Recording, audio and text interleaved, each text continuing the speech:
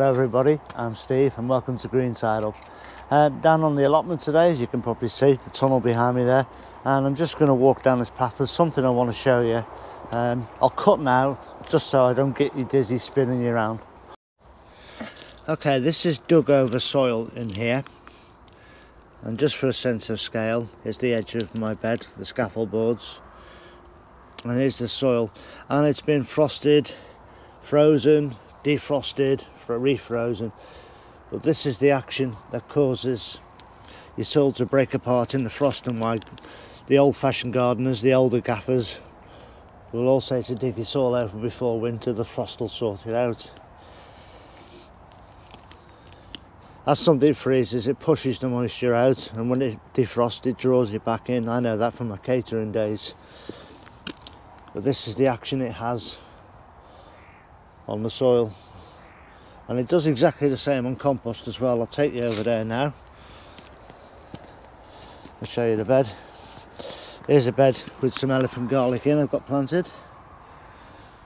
But you can see that telltale sort of holes in the compost. So the troughs and peaks of where the ground is frozen and defrosted. I mean, I see this every year, but I've never seen it so pronounced before, hence why I wanted to show you it. It's the same on this next bed. You can even see it from this high up. This is to say I've never seen it so pronounced before, which is brilliant really. So this is the action that frost has on your soil, and why it's your friend as well. There we go. Okay, this is my one of my mustards, the Kommatsuna.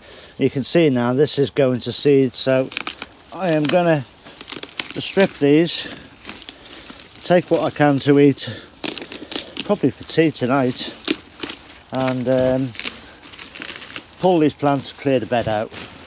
Now, it cooks up like a spinach, this, and what you'll often find is people will cut that off and then they'll strip away this leaf and use the leaf. That's what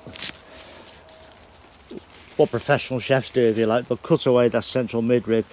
This Kommatsuna, you can eat all this, nothing wrong. I just sorted that off for a minute and a half, 2 minutes maximum, just tossing it in a bit of butter, a bit of nutmeg, and then I shred these leaves, and these go in at the last minute. 2 tosses in a pan and a serve, and that's ready, and that's delicious. So you can see from that you know, there's a good meal to be had.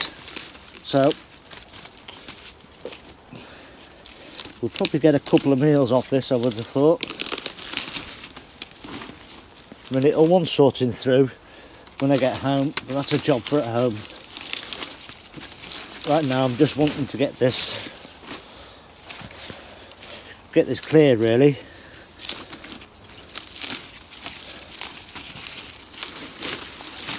Now, I had some red giant, which is just where the camera is actually, and it's grown very well, but I just really do not like it. It's too bitter for me. Now, there was a suggestion, somebody said try it in a particular curry dish. I didn't do that, but I did try it with some herbs and spice, well, all spices actually.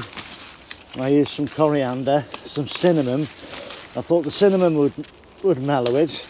Coriander's quite a strong flavour, as is the cumin I use with it. And I also put a bit of heat with it with some cayenne. And I thought that would sort it out. It didn't, that bitterness still came through.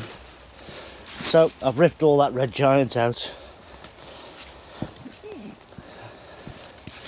So it's a shame really, because it grows so well. And it hadn't hardly been affected by the frost at all.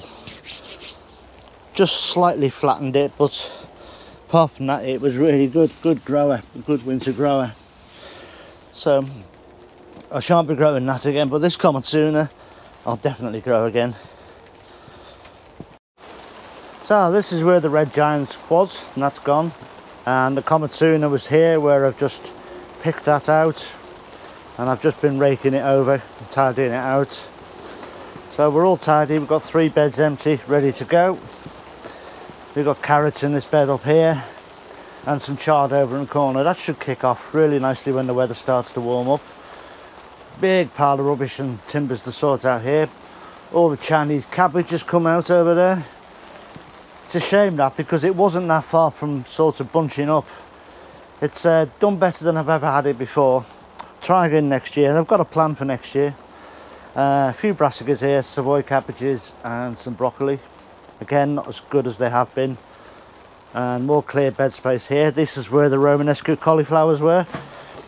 They were starting to rot off, so they've come out and that ground's cleared. Still got some beetroot leaves to eat there, and there's the remaining amaze lettuce here. I've got other edibles in the tunnel, the other tunnel, and outside. I've got a little bit of footage that I filmed yesterday afternoon. I'll run that now.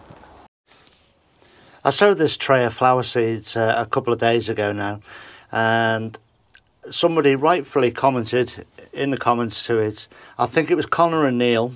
They both suggested why didn't I sow directly into modules and then from there pot on or use as needed. Now the reason I've done this is to save space, which is why I came up with this furrow idea and then putting the label sticks, if you like, at various spaces along it.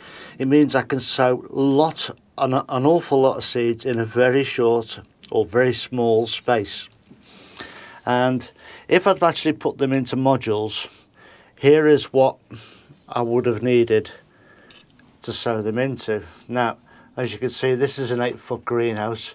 There's the far end. There's some junk to move down there, and I could get all these on this bench. And here's where the flower seeds are now with my little potting tray. But this is not the end of the story, because the plants I expect to get from that flower tray that I have sown will also fill all of these down here. Now, when you bear in mind that some of these flower seeds may not germinate for 3, 4 or even 5 weeks or more, it takes up too much space in my growing schedule every year. So I developed this, not developed it, you know, I don't claim to own in this method. I made this up for myself as a way to get the seeds done as I need to do. Now, I may get 1 or 2 varieties germinating here, and I can pot them on into these module trays, put them back on the heat or leave them in here for a little while, let them grow on and take them down the polytunnel, all the while just leaving this one tray in the greenhouse so it's not taking up space. Now, over the next 2 or 3 weeks, I will be sowing lots of module trays with multi-sown vegetables in, and they will take up a lot of space in here. So you can see with all those flower seeds in these module trays, plus all my vegetables, I just do not have the space to do that. So this is why I do this, and this is just the first tray. It's just my initial starter to get me going if we have a good spring, so that I've got early plants that I can get straight in. There's at least another 3 or 4 of these to come yet, and I'll also be sowing in other ways. For example, my sweet peas, that will be a tray this size or bigger, normally a mushroom tray full. And there's all my sunflowers as well, which they need to go into bigger pots. You know, so it's my way to get everything done that I need to do to get the plants that I need to grow to fill my allotment space up. And that's why I've sown it in this way. It's not always easy for me to relay the facts of why I'm doing something, but I'm going to make a bigger effort and make more of an explanation of things as I go along, so that it's more understandable for people. I never thought of that, so I do owe Connor and Neil and the rest of you an apology for that, and hopefully you can understand and see why I need to do it this way. So there we go, sermon over. So I hope that makes sense there. I try to save as much space as I can. Next year I'll hopefully have an added greenhouse onto the end of the greenhouse at home, making it 16 foot long as opposed to 8 foot long. That will give me a bit more space, and then I can perhaps return to the better way of doing things with you know, growing straight into modules. I'd like to do that, but I'm sort of restricted with space, and I have to make do with what I've got and use it to the best that I can. So that's why I do what I've done there with those plants. I mean, you'll see me over the next month or so sowing lots of stuff into modules, and basically most of that was multi-sown veg. So I do use the modules, and I do use the two methods and chop and change, and every year I do something a little bit different, but you'll see that as I go along anyway. But that's it for now. Look after yourselves, everyone, and I'll see you in a day or two. Take care. Ta-ra now.